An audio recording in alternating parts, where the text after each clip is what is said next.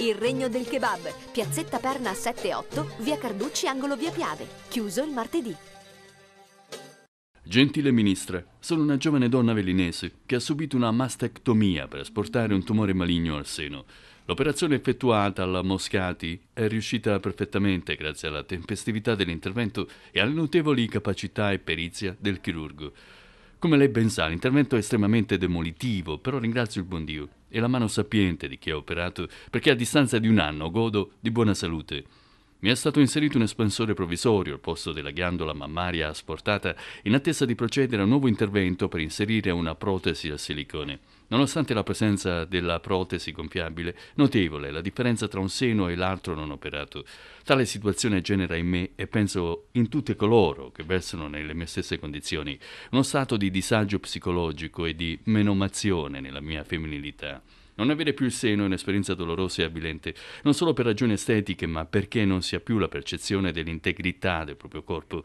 Si vive un senso di perdita a livello affettivo profondo. Si scatenano sentimenti di paura, disperazione e impotenza. D'altra parte il seno è il simbolo della maternità e l'essenza della femminilità. Ben si comprende in questo contesto che la ricostruzione del seno ha un valore immenso per una donna. Purtroppo anche quando avrò effettuato l'intervento per l'inserimento della protesi al silicone, trattandosi di un'operazione ricostruttiva di una singola mammella, la differenza tra i due seni rimarrà evidente e forse addirittura più rilevante. Attualmente in Regione Campania i livelli di assistenza sanitaria non prevedono la possibilità di assicurare l'intervento di simmetrizzazione della mammella controlaterale, per cui chi vuole accedere a una simile operazione deve farlo privatamente con costi evidentemente importanti, ma non tutti godono di condizioni economiche tali da poter affrontare un intervento a pagamento. Io certamente non potrei.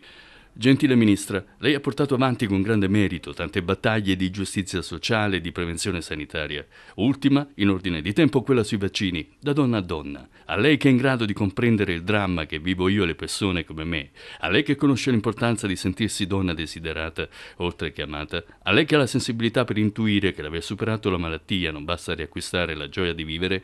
A lei chiedo di far sua l'ennesima battaglia di civiltà in nome della donna e dei suoi diritti, troppe volte calpestati. Si faccia promotrice di una proposta di legge tendente a assicurare a tutte le donne residenti in qualsiasi regione italiana e che l'abbiano subito l'asportazione di una delle due mammelle, la ricostruzione plastica spese del Servizio Sanitario Nazionale anche dell'altra mammella, al fine di ricostituire la simmetria di forma del seno.